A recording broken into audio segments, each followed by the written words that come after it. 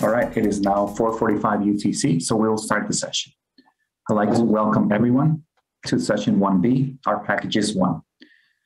This session is brought to you by RStudio, and the sponsor of the day is Epsilon. So today we have 3 talks on 3 different R packages, starting with RcppDeepState, followed by a talk on the package riskmetric, and finally we'll have a talk on the poorman R package. Hello everyone, I'm Akhila Chowdary Kolla. Today I'll be presenting about RcppDeepState. This is a joint work with Toby Dylan, Hocking and groce, and this project is sponsored by our consortium. RcppDeepState is a simple way to fuzz-test RCP packages. Before moving on to RcppDeepState, I would like to discuss about a simple problem. Let's look at this RCP function that declares, initializes, and returns a value.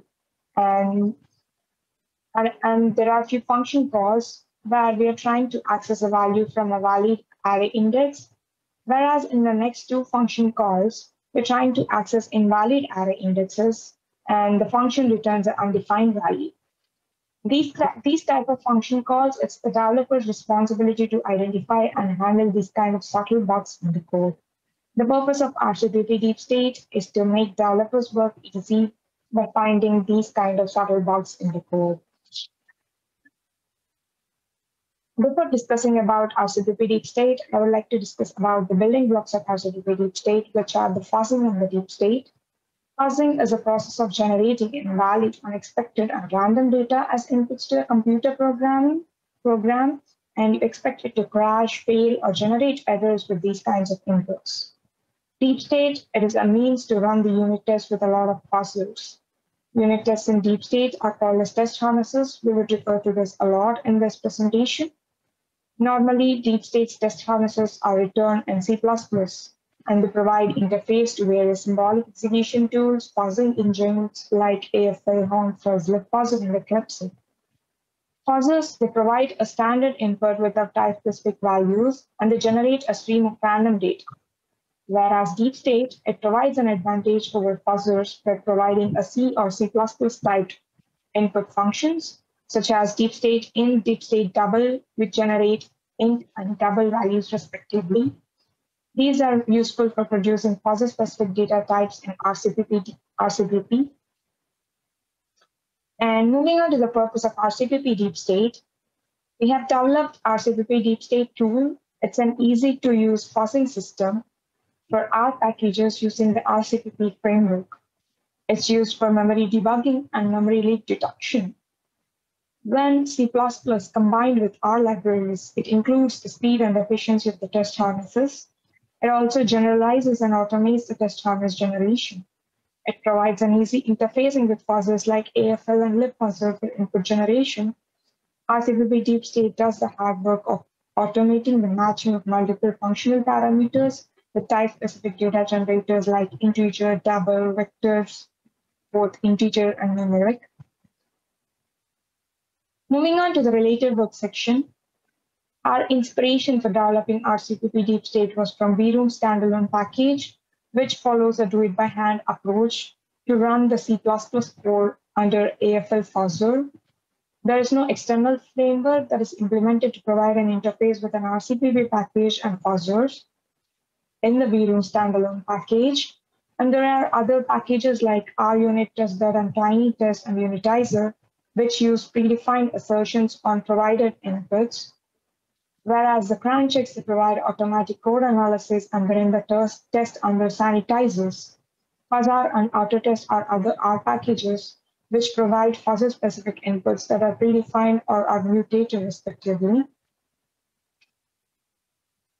So to get a clear understanding about RcppDeepState, we picked a package from our analysis, that's BNSL, and its function called ni. This is a simple definition of the function ni, where it takes x and y as numeric vectors and an integer proc value. The proc estimate is based on Jeffrey's prior MDL principle, and we use an empirical principles. The proc, if the argument of the proc is missing, the proc 0 is taken, and as a freeze function call is made. And let's look at the predefined example of the BNSL package. and the size of the numeric vectors is 100, and the proc value keeps varying between 0 and 10. These examples are present in the nice example folder, and we run them under Valgrind to see if they are producing any subtle bugs or if there are any unidentified issues in the code. So when we run the code under Valgrind, I see an empty data table returning no error messages or no address messages, showing that there is an error in the code for the examples. So can we say that this code is bug-free, as we didn't see any issues when we run the predefined examples under Valgrind? No, we cannot. Is testing the code on predefined inputs enough? No, it's not. Predefined inputs are unable to find the subtle bugs in the code which we might encounter running the code on various unexpected or randomized inputs. So is there a way to automatically run the code on various unexpected or randomized inputs? Yes, there is. RcppDeepState is a solution for the problem. And moving on to how RcppDeepState works, let's look at the building block of RcppDeepState. This is a basic test harness for the my function, which we saw earlier, where we will be generating randomized input data using these functions, RcppDeepState numeric vector and RcppDeepState integer. Input values for these numeric vectors x and y are obtained from these functions. These are RcppDeepState's fuzz functions, and those inputs were accepted and those inputs were taken to make a call to this mi function. And we run this test harness to see for any issues. And we also include an inbuilt RCPP exception handler so that there will be no code failures. So before moving on to discussing about how this test harness is being compiled or run, there are two main functions that we need to talk about for fuzzing a function under RcppDeepState. That is deepstate fuzzFun is the first function. The deepstate fuzzFun takes the RCPP exports and it looks at the RCPP exports and it parses it for the prototypes and the list of the parameters of the function that we provided. It also allows the test harness generation, and it also compiles and runs the test harness. Once we compile and run the test harness, we get crash, fail, pass extension files depending upon the type of the response obtained by running the inputs on the executable. We do have another parameter called time limit seconds, where it'll allow the user to specify the passing time on the executable. And I'll be using a 3-second default timer for now. And the next function is deepstate fuzzFun analyze. It allows the user to analyze the binary files of the provided RCPP function under the presence of Valgrind. It also looks for errors or bugs if there are any. It allows users to specify an initial seed value. This will serve as a start point of the fuzzing. Time limit seconds, this is another parameter which allows users to specify the time limit to analyze the executable. This function returns a data table with the inputs that are passed to the function and the error message that was generated when those inputs were run on the function, and the position where the error occurred, like the file and the line number where the error occurred. Let's look at a real execution of the functions. Here, the input to the function is a package path and the function name and the time limit seconds. And we provided the package BNSL and its function mi, and we would like to see if there are any subtle bugs in the mi function. As we didn't see any bugs in the examples, we're trying to test it under RcppDeepState. So we are analyzing the compile run for the function. This step of the code generates the test harness, and it also compiles and runs the test harness, and it will also generate the .crash, .fail, .pass files that were the inputs that were run on the executable. So during the analysis phase, we take the path to the function, path to the mi function, and we run the deepstate fuzzFun analyze on it, and we see the executable is running, and it's looking for any issues with the inputs that were run in the previous steps.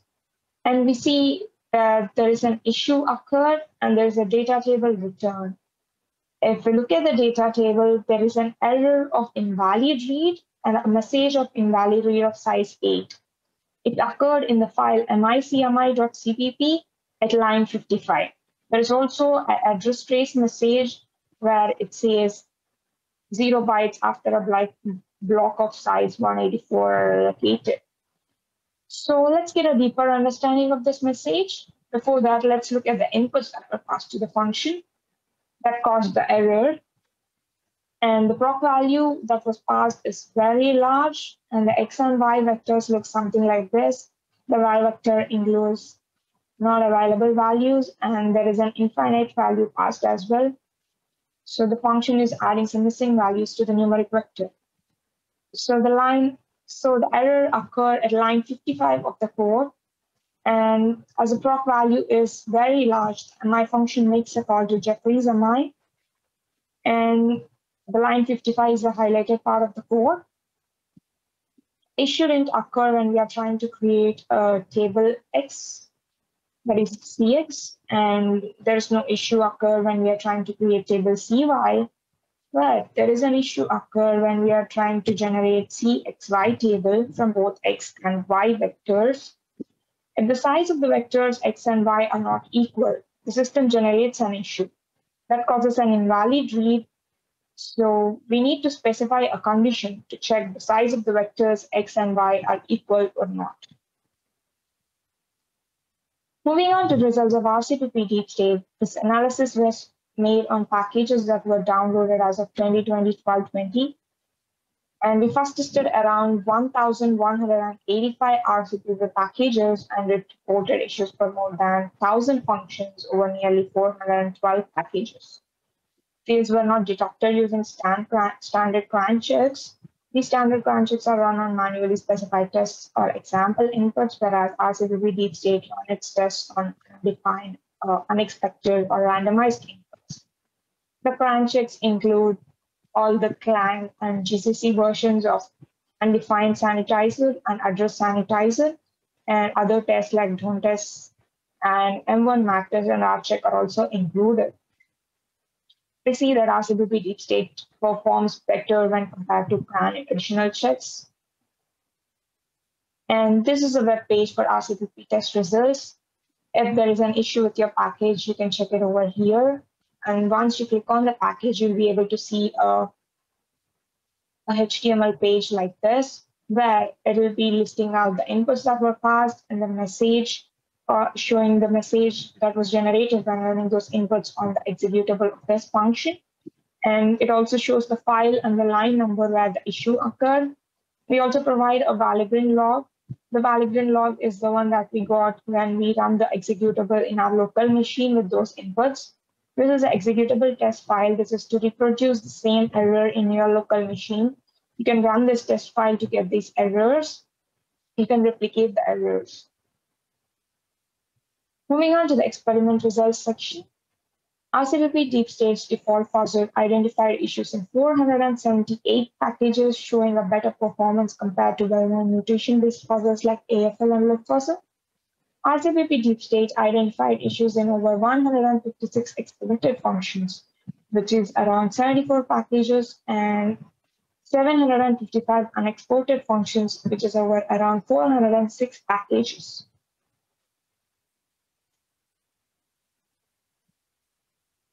Moving on to the conclusion.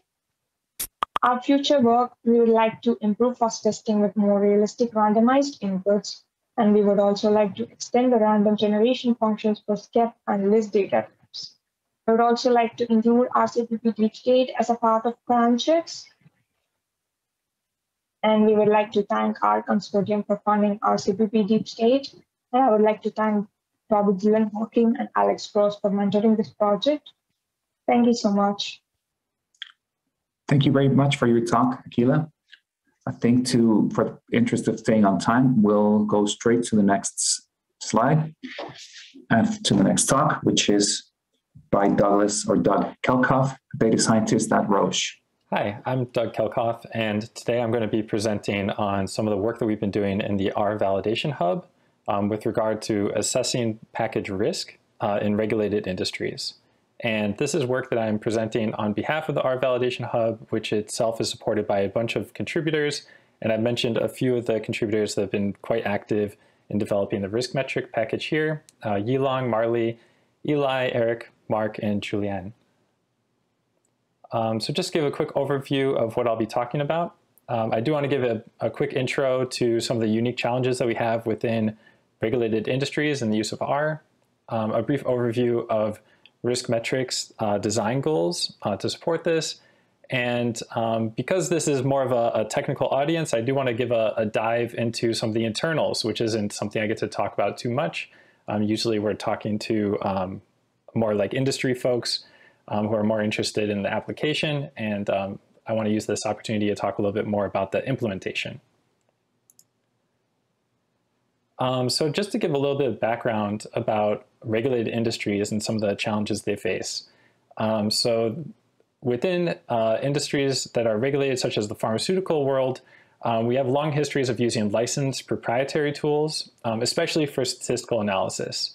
And more recently, R has become quite a forerunner in terms of new methods development and as a preferred glue language for data science. And to address this, we're kind of looking for new ways that we can leverage that enthusiasm and all of the awesome software that's being produced in that world. But at the same time, we have kind of this legacy expectation of how software is delivered and the types of expectations we can have and how those are documented. And so that leaves us with a little bit of a gap in terms of how we provably show that software can be reliable and robust, and that it can be reproducibly installed. And we need ways to document that so that if we're ever faced with someone wanting to audit the work that we've done, we can show this proof of the decision-making process by which we chose to use that software. So enter the R Validation Hub. And this is an organization that's really spanning quite a few different industries at this point, but is predominantly focused in the pharmaceutical industry, trying to build tools and processes and recommendations around how to use R specifically in a regulated setting. This has had representation across about 60 different companies on our mailing list, so folks that are interested, and I would say about 10 or so that are actively contributing to the discussion and the recommendations that we're putting out. And a lot of those go through community feedback, so this is involving a lot of those 60 groups. And we do have representation also from finance and agriculture who've taken interest, as well as security-focused folks, and quite a few others that have had an interest in the tooling for one use or another. And this is really aiming to patch some of those gaps so that we do have this kind of documented, robust audit trail through which we can provably show that we have high confidence in the software that we're using. And for this, we have a primary package, riskmetric, that we're using to do these assessments. And for further details, I do want to plug that we do have a website, pharmar.org, and you're welcome to check that out if you want to learn more, especially about the application and the industry in general, because this talk is going to be a little bit more focused on the implementation details. So just to describe the package a little bit before we jump into implementation, this package, riskmetric, aims to provide some of that tooling to assess packages and make informed, reproducible decisions so that we can support regulated decision making. And so some of the use cases that we're hoping to support might be that a statistician wants to use a package and wants to know that it's broadly used enough to justify using it for an exploratory analysis. And maybe they're just doing this on a person-to-person basis, just trying to make sure that they're using appropriate tools for their day-to-day task. Similarly, maybe an analyst wants to know that they can reproducibly share their work with a reviewer. And so that's kind of factoring in this idea of development stability. But we also want to support kind of the industry or the infrastructure around supporting R. And so perhaps you're an R systems administrator and you want to know that if you install a new package, what impact will that have on the environment that you manage, and how might users be affected? How will you have to manage the stability of a platform if you're going to accommodate the installation of an R package? And maybe if you're in quality assurance or to some kind of regulatory interface to a health authority in the pharmaceutical case or some kind of regulator, maybe you want to know that you've done some due diligence to ensure that a package isn't malicious. And so we hit on a few of these, and more importantly, provide this foundation for building these types of assessments. So some of the unique challenges that we face to do that is that this covers a pretty wide range of unique needs with varying levels of sensitivity, and they touch on different parts of a package lifecycle. So perhaps if you're a statistician who's just looking to do some day-to-day work, you just want to know that before you go out and install a package, it's going to be the right choice if there's maybe multiple packages that implement a method, or that it's widely used and currently maintained. But if you're on the more infrastructure side, maybe you want to know the effects that it's going to have on a broader environment. And if you're more involved in the quality assurance or regulatory aspects, you really are more concerned with the security implications, the stability, and the reproducibility to really show that audit trail. So there's quite a few different use cases. And from that, we have a few design objectives. So first and foremost, we do want to accommodate a bunch of different sources of package metadata, and that can include pulling information from the web or things that you might compute locally. As well, when you're collecting that metadata, we want to avoid recalculating the same things over and over again. So as a trivial case, you can imagine that if we wanted to find how many issues a package has there open from a source code representation, we might look at the description file to get a URL of the source code repository, which we can query an API to get the number of open issues. And a lot of things are going to make use of that description file and the metadata in there, so we don't want to have to be recalculating that over and over again. To minimize this amount of recalculation, especially for computationally intensive tasks like running rcppDeepState or rate-limited steps like querying APIs. So we do want to kind of manage this dependency structure. And then also we want to encourage contribution. So we don't want this to be, at least on the surface, overly complex. We want this to be fairly easy to extend. And before we jump into the details, let's just quickly run through what we see as kind of the core data flow here. And really what's happening is that we're taking these different sources and we're trying to funnel them into a central data structure representation of what this information would look like. And from that, we want to score it into a unified score that we could use for somehow evaluating these packages against each other. And so we have a little bit of terminology that we use around that process. We have package references that are a reference to where you're going out and getting this information. So that could be a local source code directory, it could be an installation into a library, or it could be a remote repository, either on CRAN, Bioconductor, GitHub, or GitLab, or something like that. And then we have what's called metrics, which are like singular criteria that are pulled out of the metadata that's extracted from these different sources. And that's really where we're funneling into this kind of central data structure. And then we have scores, which are numerics on the scale of 0 to 1. And that's kind of our way of aligning these different packages. And then we provide a little bit of added tooling just to summarize those scores, aggregate them. We really provide that as kind of like an extensible interface so that institutions can derive their own scoring function that kind of suits their needs. All right, so now just to jump into the details, I'm going to jump right into a package ref object because this is really the crux of our design philosophy, and it's a little unique. So what we do is we implement this class. It's an S3 class called package ref, and there's a subclass hierarchy to this. So packages can be either install or source or remote, and even within remote packages, they could be from a number of different sources. And each one of those might have different behaviors in terms of how they go out and grab information. But really, we're trying to converge down on that unified way of representing some of this information.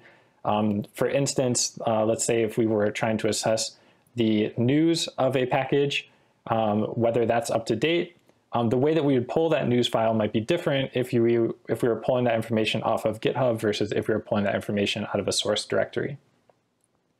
And to make this rather accessible, we actually use an environment behind the scenes and within this S3 structure And that gives us a little bit of statefulness, meaning that we can go out and evaluate things and they show up in other parts of our code. So environments are kind of one of the few stateful class structures that we have within R. And we kind of leverage that to present something that kind of looks like a list that you can index into, but is stateful. So we can allow one way of grabbing metadata to be reused over and over again without really having to go out and reevaluate it multiple times. And it's lazily evaluated. So if I just create a package reference here, in this case on the riskmetric package itself, we can see that I have an install and it's a subclass of a general package ref. And it comes with a bunch of different metadata fields. And you can see that it's already picked up some of the most important things for finding a package. It knows where it's at in my local system. It knows the version and the name. So not a whole lot yet. And you can see that there's a bunch of other fields that have these ... dots after them. And the way that our class structure is organized, that means that we can try to query this. And when we do query for that field, it will go out and fetch that information. So that's kind of one of the unique things about the way we've set this up. So just to dig into that a little bit more, here I have that same object and we have a few ... items down here. And if I just in the process of indexing into it, trying to get this field help aliases, which was one of these that's cut off on the screen, but one of these fields down below.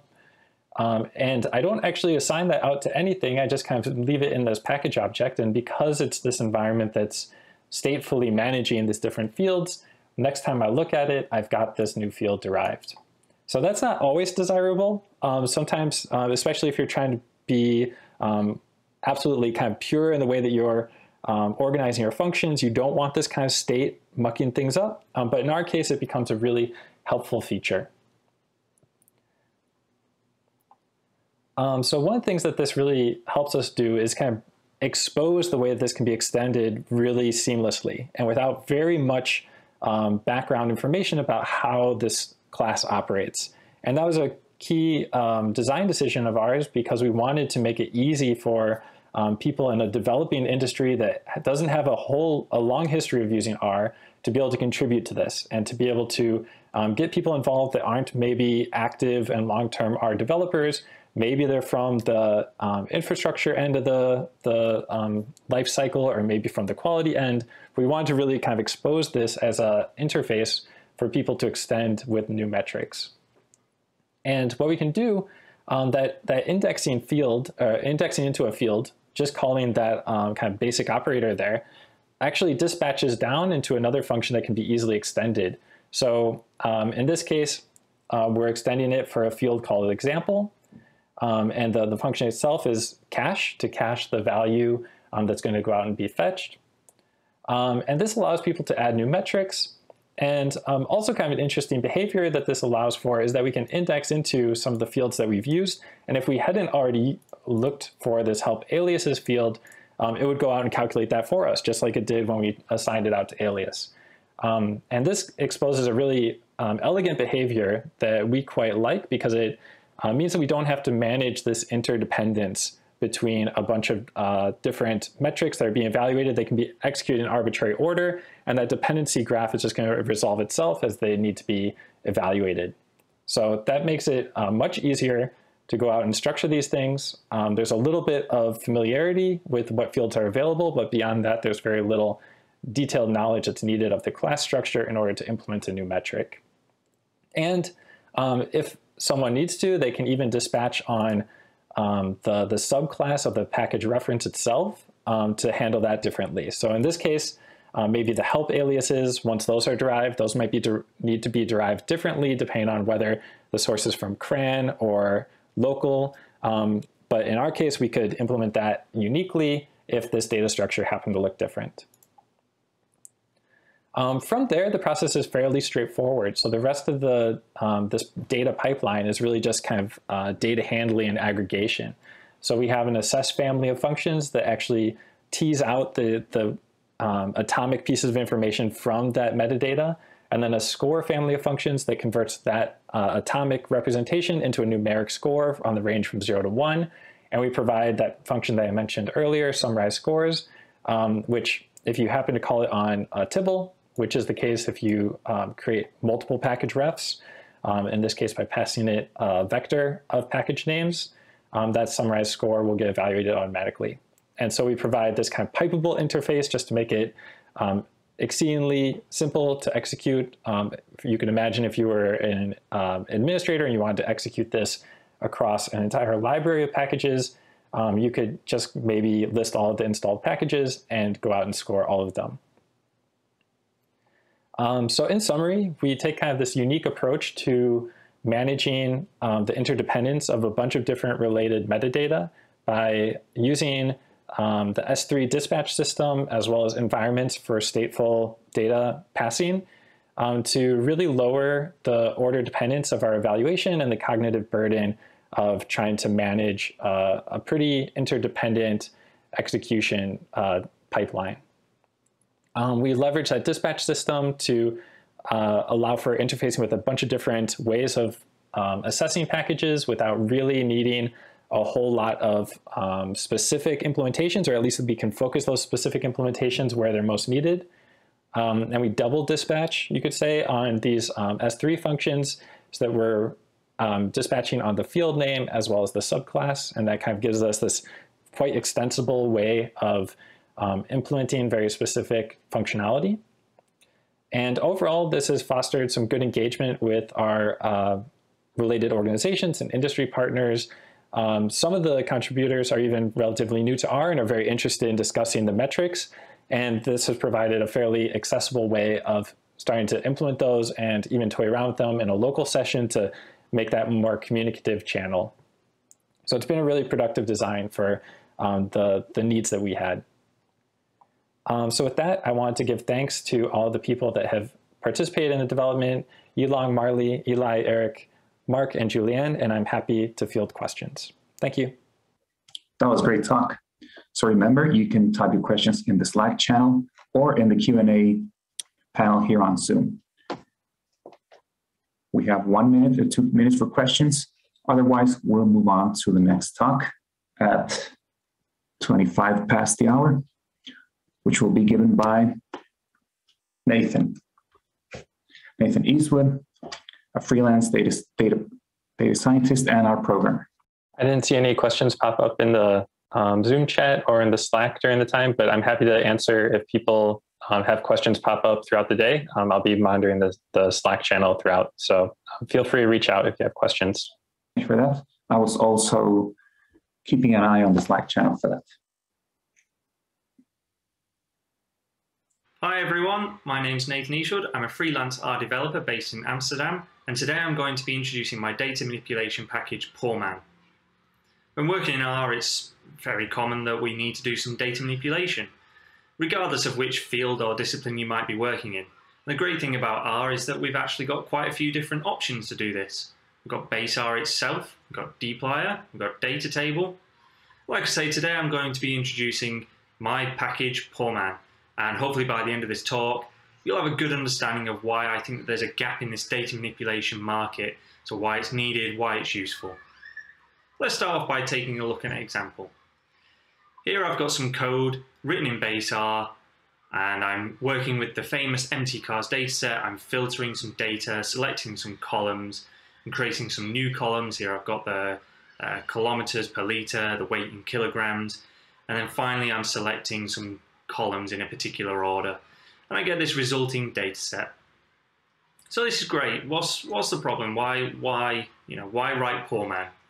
Well, the problem with this code is that especially for new users, let's say that you're new to programming, or maybe you're coming from Excel or SPSS, something like that. Looking at code such as this can be particularly jarring. There's a lot of subtleties going on here that you need to understand, and it can be quite tricky when you're first looking at this kind of code, and that makes the barrier to entry quite high, and to the extent that actually some training courses that I've seen these days actually skip over base and just start with tidyverse. Speaking of which, let's take a look at the dplyr alternative, or equivalent even.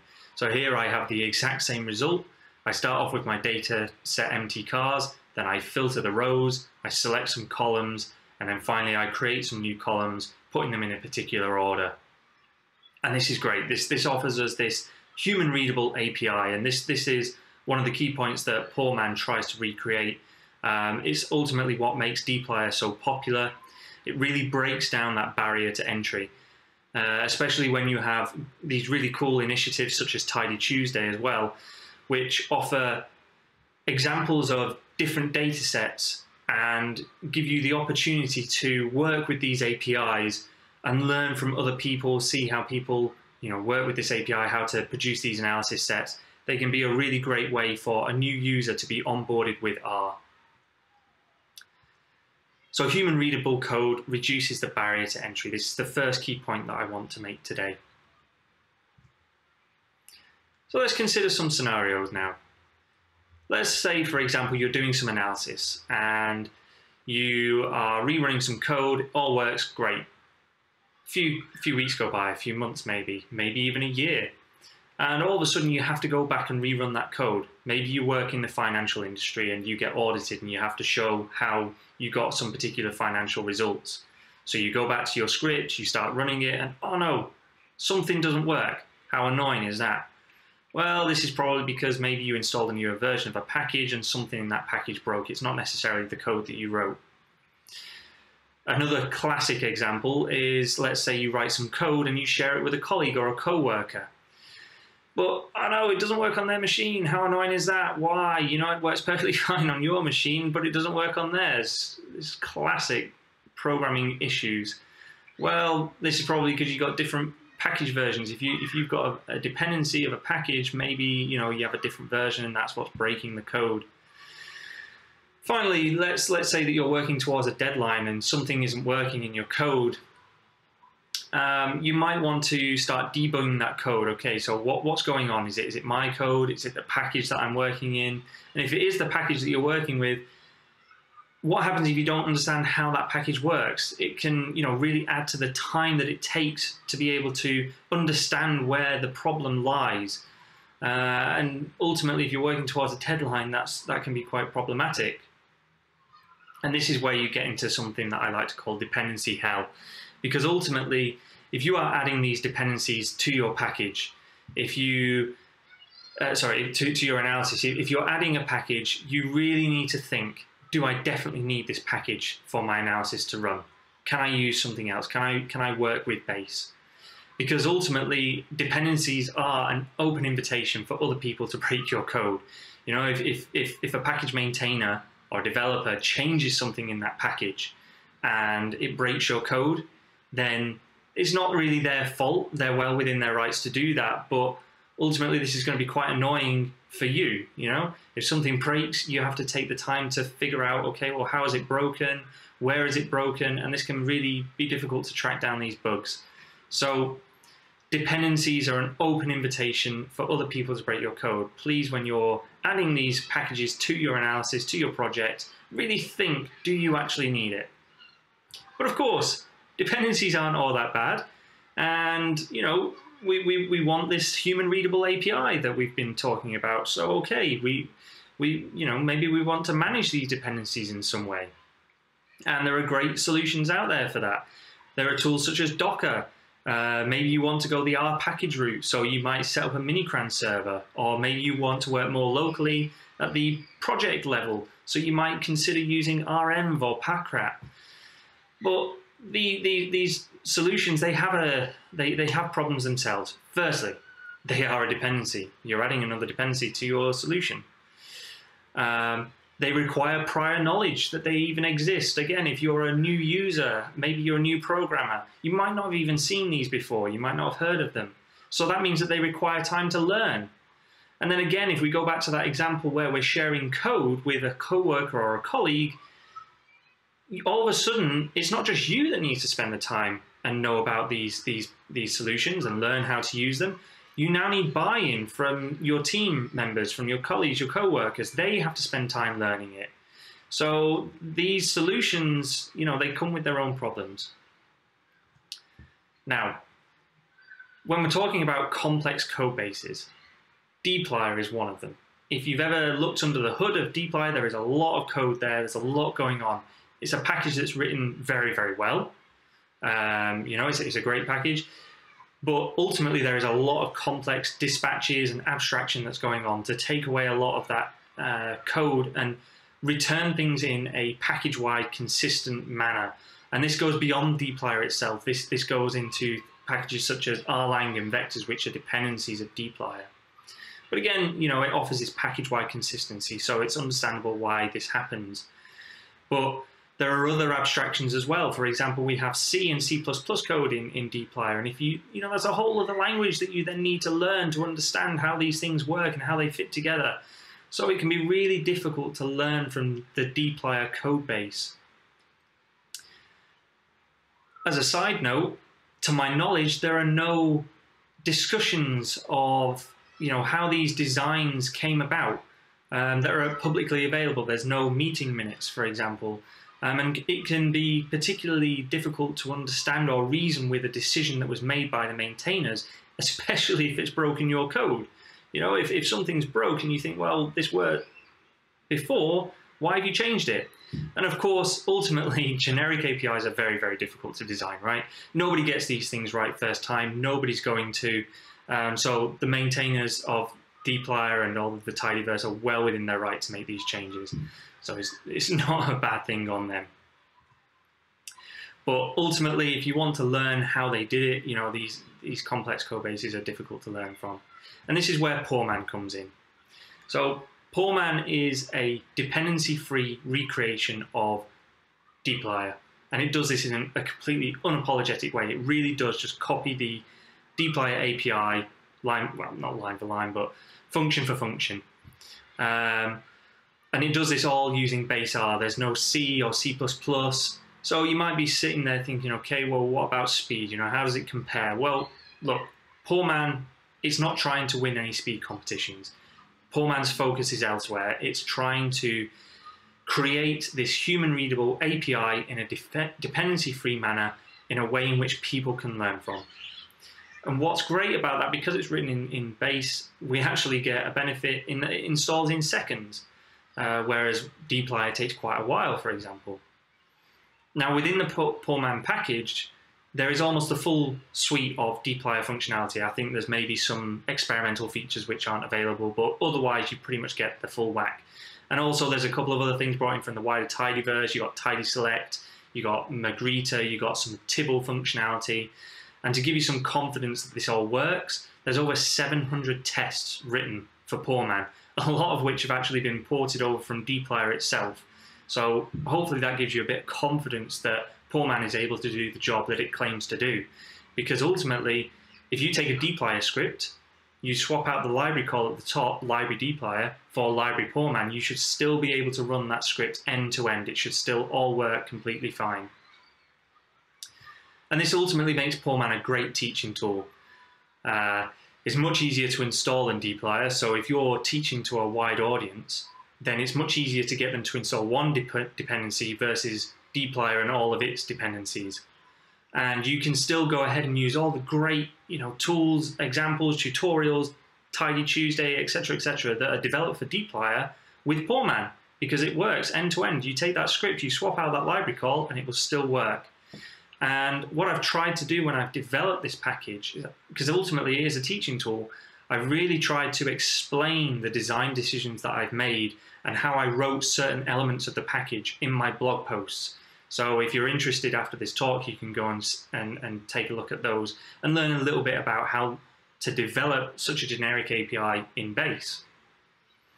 All right, so let's take a look at some examples. So this is the same example from the start of the talk. All I've done here is I've changed that library call from library dplyr to library poorman, and now I'm taking my data, you know, my empty cars, I'm filtering the data, I'm selecting my columns, and then I'm mutating.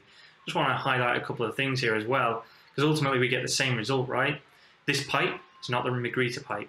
This pipe is actually what I call the poor pipe. It's included in poorman, it's written in base. And we've got features such as starts with, so tidy select features.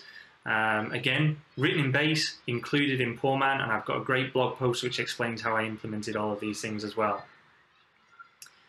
So compare this to dplyr. Again, you can see it's the exact same script. It's just all I've done is I've just changed this library call, and it still works. Poorman also offers some group by and summarize functionality. So here I've got the iris data set. I'm going to group by the species column, and then I'm going to summarize across these sepal columns, calculating the means, and I get this nice aggregated output. Poorman also offers all of the join functionality. So here I've got a couple of data frames, data frame 1, data frame 2. Here I'm performing a mutating join. So I'm mutating data frame 1 by performing a left join, attaching the columns from data frame 2. And then down here I've got what's called a filter join. So I'm taking all of the rows from data frame 1 that don't have a match in data frame 2. And then here's my resulting output. So take-home messages. Human readable code reduces the barrier to entry for new users, new programmers. This human readable API that dplyr affords is re-implemented via Poorman. And it's done in a dependency-free way. And this is important because dependencies are an open invitation for people to break your code. We can manage these solutions, but ultimately if we can reduce them, that's even better. And complex code bases can be quite difficult to learn from. dplyr has a lot of abstraction, it has a lot of dispatch that's going on. So Poorman does this using base R, and that's a great way to learn from Poorman how to work with base. Now I just want to leave you with this quote, which is, I'd seen my father, he was a poor man, and I watched him do astonishing things. Ultimately, this is a bit of a tongue-in-cheek thing. It's when you do library Poorman, you'll actually see this quote. This is to say, well, yes, Poorman is written in base, but base is fantastic. It offers unrivaled, unparalleled levels of consistency. I can take a script that I wrote in base from 10 years ago, and it'll still run today perfectly fine, which might not necessarily be the case if you're working with one of these packages which is under constant development. So I'll leave it there. Thanks everyone for listening. I'd like to invite you to ask any questions which you may have now, but I'll leave you with a couple of links. Here you can see the links to install the package. It is available on CRAN, so you can go and install it from there, or you can install the development version from GitHub. There's also a Docker image that you can use as well if that's your jam. I've also listed my blog here where you can go and learn about how I implement all these things. And finally, like I say, I am a freelance developer, so if you want to get in touch, here's my email address, my Twitter handle, and finally my LinkedIn profile. So again, thanks for listening. I'm now going to stop to take any questions. Thanks again, Nathan, and thanks to all three speakers. So we do have time for some questions, and I did see some questions streaming in on the Q&A. So I'm not sure if Nathan can actually read these questions. Yeah, can you hear me? Yeah. Hello? Yeah. Okay, great. Okay, I guess I'll go through them one by one. Yeah, you just take them in the order they came in. Cool. All right. So Christopher Maronga, sorry if I'm pronouncing that wrong, asks, I'm just wondering what is the difference between Poorman and dplyr in terms of computation speed? So I haven't actually done much in the way of benchmarking. I think this is a bit of a timeless question that's been asked quite a few times, you know, comparisons between base and dplyr. And actually there's a couple of great benchmarks that are already set up that you can find online. I'll try and find them and post them in the Slack channel. But yeah, I guess dplyr, there's a few bits which are, you know, written to be more performant, and that's probably going to work a little bit faster than base, in particular grouping operations. But my aim really wasn't to focus on speed with this. I think if you really are concerned with speed, maybe take a look at something like data table. But obviously my aim here was to produce this human readable API for people using base and wanting to minimize their dependencies. I do plan eventually to extend the package such that I offer data table S3 methods, but that's way in the future yet.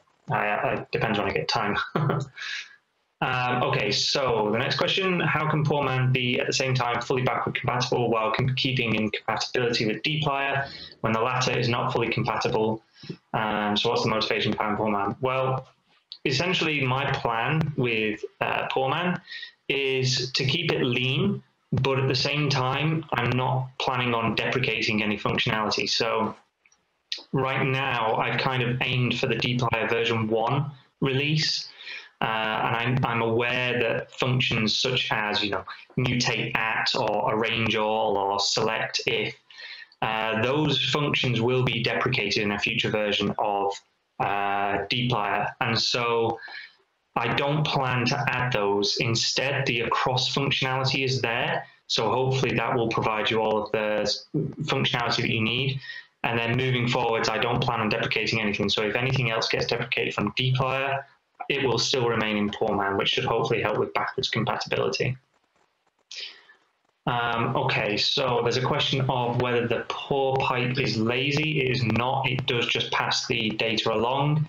I'm not sure if the new base R pipe is lazy, but that should work just the same. And if you really want to, you could always use the agreed to pipe if you wanted to. Would Poorman be a good replacement one-to-one for dplyr in a production setting?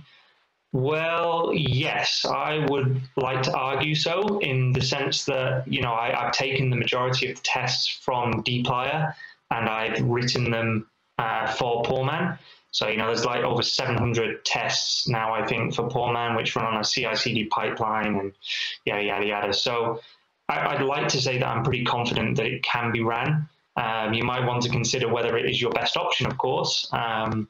If you're working in production, then maybe you want something that's maybe a little bit more sort of robust, tested a little bit more in the wild, maybe something that's better for speed, such as data table, or even dplyr itself, of course. But if you're looking to reduce dependencies, then maybe that's not the way to go. Okay, so it works only with data frames or also with tools with column lists. There is some support for column lists, but I don't think I've got the full support yet. I would need to double check. Maybe I'll write a blog post about that. Sorry about that one. I can't answer that one off the top of my head. Will having both Poorman and dplyr cause issues, require us to call Poorman : versus dplyr : Yes, because the mapping, so the exported Poorman functionality is one-to-one with dplyr. That was a choice that I made very early on. There are actually a couple of other really great packages out there which have tried to do something similar to Poorman, but the functions, they either have something prefixing or something appending the function name. So I think like one package has like select data, filter data, whereas Poorman just goes for select, filter, because I really wanted you to be able to take a dplyr script and just run it with Poorman. Okay, will you have a new version of Poorman? If yes, when someone uses it, the new versions may affect their work or codes. Yes, this is true, but then, that would mostly be bug fixes. The API is not going to change. So the API that is available now should be available a year from now, 2 years from now. So the only things that would, potentially break is actually if I was to fix things within the Poorman package. So ultimately, it's going to give you a more robust script. Does Poorman have the pivot functions? That's actually something I'm working on right now. So watch this space. I'm working very hard on that right now. So I plan on having pivot wider and pivot longer from tidyr included in Poorman. Does Poorman also provide functions from the tidyverse? So yeah, it does. Like I say, I'm planning on bringing the pivot functionality, but there's also some of the functionality from tidyr. There's some from Tibble, I believe. Obviously, you've got the agree to pipe, the tidy select package. I'm planning to add some glue functionality in there at some point. Sort of like a wrapper around it, but I haven't done that yet because I haven't decided on what I want to do. I don't really want to just go ahead and recreate glue. I may end up having like a Poorman's version just using sprintf, but I haven't decided yet. Does Poorman have any function that supports integration of Python code in R easily? I haven't tried it with Python. Maybe with like reticulate you might be able to get around it, but I haven't tried it. If anybody does, I'd be really interested to hear about it actually, just to find out how well that works. Have I answered everything? There was a question here. Okay. I think that's everything. I went through them as quickly as I could in the interest of time. Oh, there's one more. Anything important like janitor? Okay, not yet. Again, that's something that I plan on adding. And does it work with SQL queries? No, maybe sometime in the future, but it depends on how much time I get. And that's everything. If there's any more questions, of course, I'll be hanging around on Slack. So. Yeah, so up next, well, from 6:15 UTC, there's a 15-minute break. That's happening at the lobby channel on Slack. And after that, there's 2 sessions, one on data management and one on Shiny.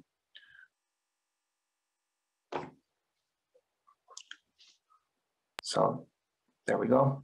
We can also stay here for a while because this session has 3 talks rather than 4.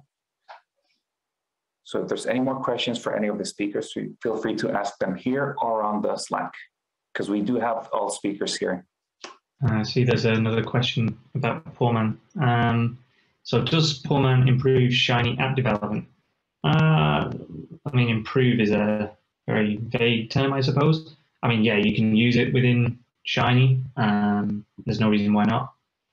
So it depends on what you mean by improve, whether you mean in terms of performance. I'm not quite sure. So we do have one more question, and that's for Doug about riskmetric. Doug, if you're there, can you hop in and answer? Yeah, I didn't see this question come through yet, though. Oh, I see it. From Philip Ifmore. Sorry if I'm pronouncing that incorrectly. For riskmetric, what metrics do you use to score the packages? So this is a growing cohort. Right now, they're fairly simple, I would say. So we look at things like whether it has an identified maintainer, a lot of things that our command check also looks at, as well as our command check, and like whether that throws errors or warnings, as well as some community interaction. So we'll look at open issues, what percentage of the open issues have been closed in the last 30 days, things like that. And there's a full list on our GitHub page, or you can dig through the package and just look at what metric functions we have available. But the purpose is really this foundation. So it's meant to be easy to extend to incorporate new ones. So as we get more engagement, more people start looking into this to facilitate that kind of risk assessment process. The intention is that those can then be easily contributed back and we can start growing this cohort. Yeah, so there's maybe 13 or so, ranging from things like package development best practices, all the way through to community engagement. And maybe one of the things I didn't get an opportunity to emphasize during the talk is that one of the things that's kind of nice about this, depending on where you're installing the package or looking at where the package or referring to where the package has been, is that the metrics get evaluated for that specific instance. So locally, I might be able to run our command checks successfully, but someone on a different platform might encounter errors, and that's an intended behavior that we're assessing risk really where the package has been, where the package is referred to. So even metrics themselves are kind of this like amorphous concept.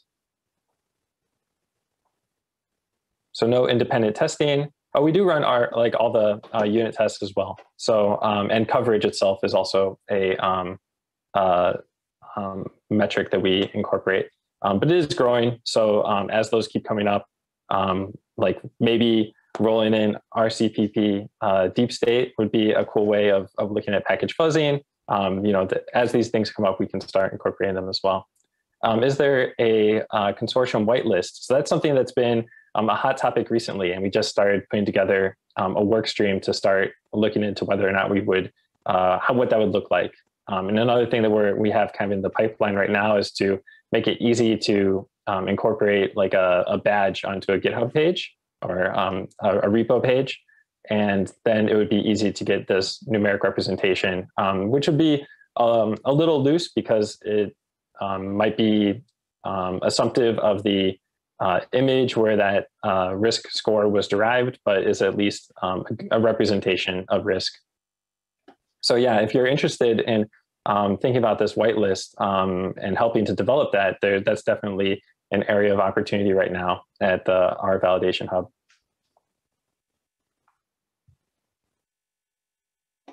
Thanks for that. So there is one more question that came in for Nathan, but before that, I wanted to ask Akhila one question, if she's still here. Yes. Yeah, so I didn't have time to ask this when I was monitoring the Slack during your talk, but I did see that you mentioned that one of the outputs in the in your package produces a data table. Was that why was that chosen? There's no specific reason, because I find that data tables are clear and easy to understand. And a lot of the output versions that I'm working with are mostly data tables because of that. They're just easy to understand. They give a good column and row base. Am I not audible? You're a little low, at least for me. Okay. Do you have to repeat it?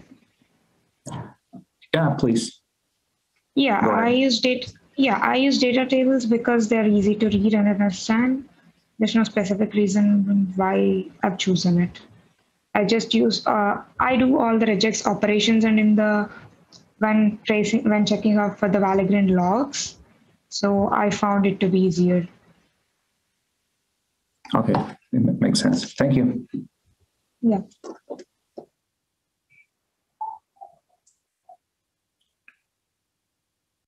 And if Nathan's still here, there's one more question from Kenneth. Sorry. Yeah, okay, I see it. Strange, the Q&A pings up and down. How can you call poorman if you call tidyverse? So that will depend on which order you actually load in the packages. So if you did library tidyverse and then library poorman, the poorman functionality should be first on the call stack on the environment list. So you won't need to prefix it with poorman : : but if you did it the other way around, if you did library poorman and then library tidyverse, to get the poorman functionality, you would have to do poorman : because otherwise that functionality is going to be masked by the functionality of dplyr. Hopefully that answers the question.